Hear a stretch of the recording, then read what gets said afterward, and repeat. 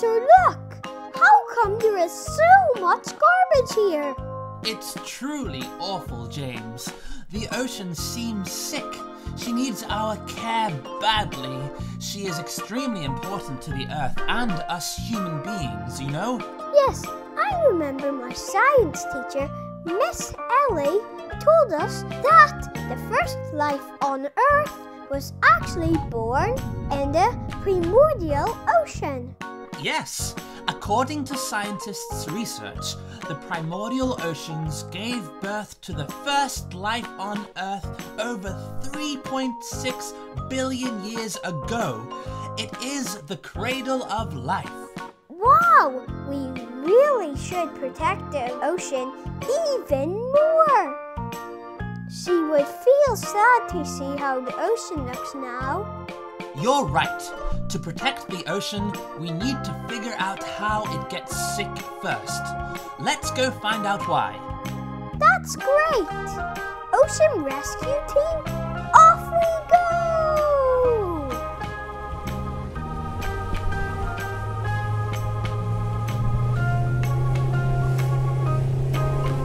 It stinks here, Professor. What's going on? This is the industrial wastewater and some industrial waste from the factories nearby. Oh, I see now. No wonder the ocean gets sick. In fact, the ocean itself is capable of self-purification. It can eliminate some of the slight pollutants with the help of waves movement and some organisms in the sea. That is so cool. So, the ocean actually can create its own self-remedy? Yes, however, with the development of industry, more and more factories have been built on Earth, and the population has significantly increased. The sewage from the sewers gradually pollutes the clean ocean. I see. It seems what Miss Ellie taught us is a very good way to minimize the pollution. Recycle the wastewater. For example, the vegetables cleaning water can be reused for bathroom flushing. Clothes washing water can be reused for floor cleaning, and so on. What a great idea, James! I think you could give a great speech to let other people know about your ideas on recycling. Well, I am going to ask Aaron to help me make an ocean saving plan. That's a good idea, James. Other than contaminating the seawater, these wastewaters often contain toxic substances, which can cause large amounts of plankton to die. Subsequently, other creatures in the sea will also face extinction. This is really terrible. Not only that, the pollutants in the ocean can travel very far as the water moves. For example, some countries in North America release pollutants into the sea, which will be carried by the seawater to the Arctic, where the polar bears live. So, some pollutants have been found in the bodies of dead polar bears. Oh no! I really like polar bears. I wish they weren't in danger. So are the penguins. Scientists have found pesticides in their body, even in their eggs. But the North and South Poles are so far away from where humans live. How can they be affected so much? If you remember what we have learned in our previous adventures, the world's oceans are integral. They cover more than 70% of the Earth. When the seawater in one place is polluted, it can be carried hundreds or even thousands of kilometers away by ocean currents and winds. In addition to the sewage discharge, there are so many garbage bags and plastic bottles. It looks and smells awful. Ugh, yes. Most of this marine debris comes from the land. Some are dumped into the sea by people. Some flow into the ocean with the rain and river water. Others are discarded in the ocean by the ships coming and going. How do they get here though? Well, even though they come from all directions, the unique ocean currents can gather them together to form a huge dump, which looks like an island. The world's largest offshore garbage island is located in a current vortex between California and Hawaii in the North Pacific Ocean. That is absolutely awful. Yes, and most of them are made of plastics. They float on the sea, pile up and grow. I feel so sad to hear this, Professor. What will happen then? Well, what's scary is that most of these plastic products are toxic.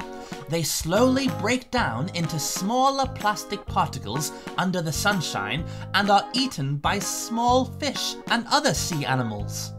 Oh no! Isn't that dangerous for sea animals?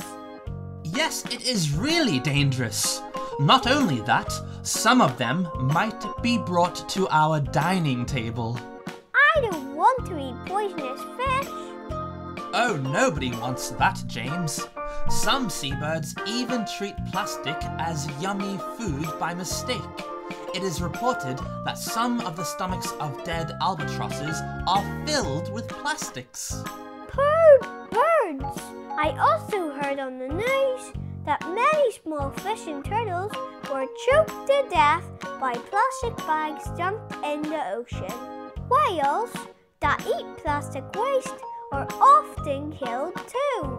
It's awful. Yes, there is also a big problem with marine plastic pollution. It takes an unusually long time to decompose.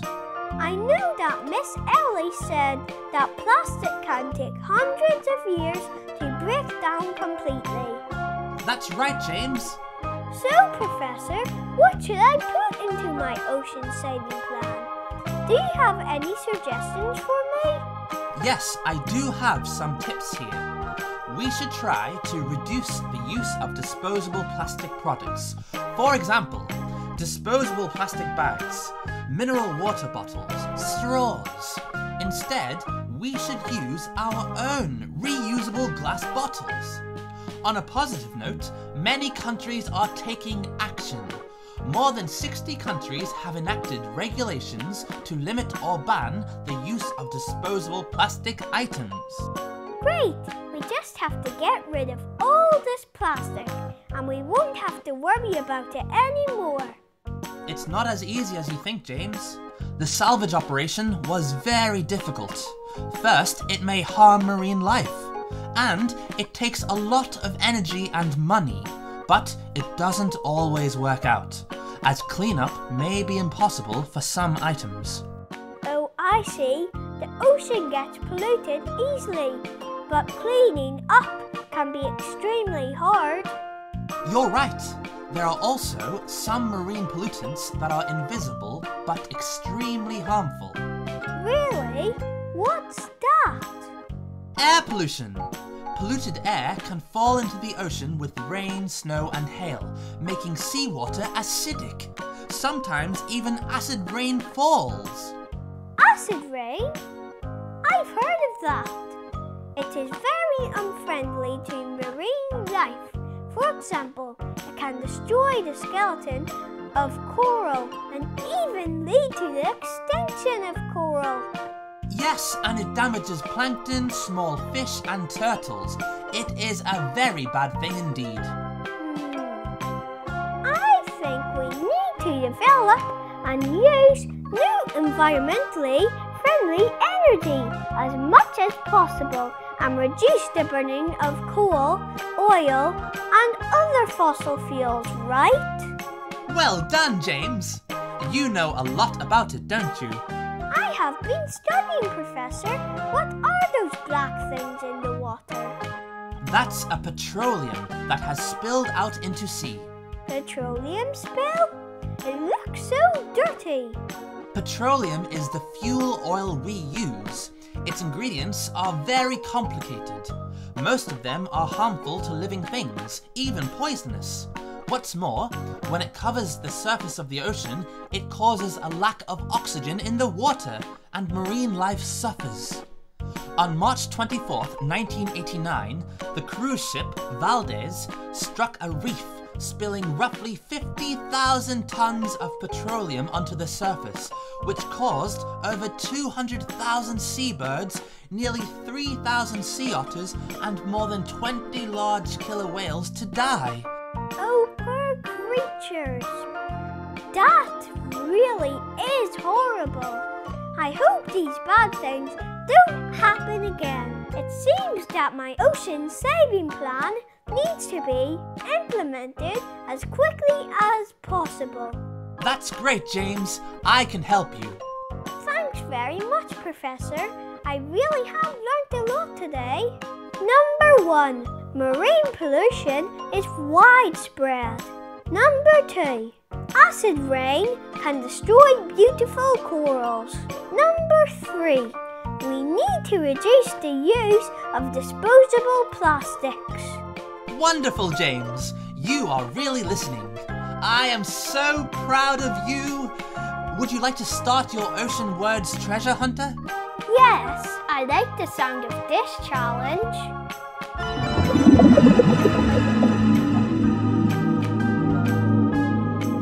Hi, James. Welcome to today's Ocean Treasure Hunter adventure. First, you need to find 5 ocean words hidden on the body of some ocean creatures in 5 minutes. And then you need to read them correctly and loudly and make sentences. If you complete them all right, this big prize is for you. Ready? Let's get started! The first word is pollution. Pollution. Pollution. That's pollution. The pollution of the sea is very serious. The second word is sewage. Sewage. Sewage. There's sewage. Domestic sewage should be recycled. The third word is plastic. Plastic. Plastic. Here, plastic. Plastic takes a long time to break down. The next word is acid. Acid. Acid. Acid. Acid rain destroys corals. The last word is petroleum. Petroleum. Petroleum. Got it. Petroleum. Petroleum spills are dangerous. Well done, James. All correct. I hope it is helpful to your ocean-saving plan.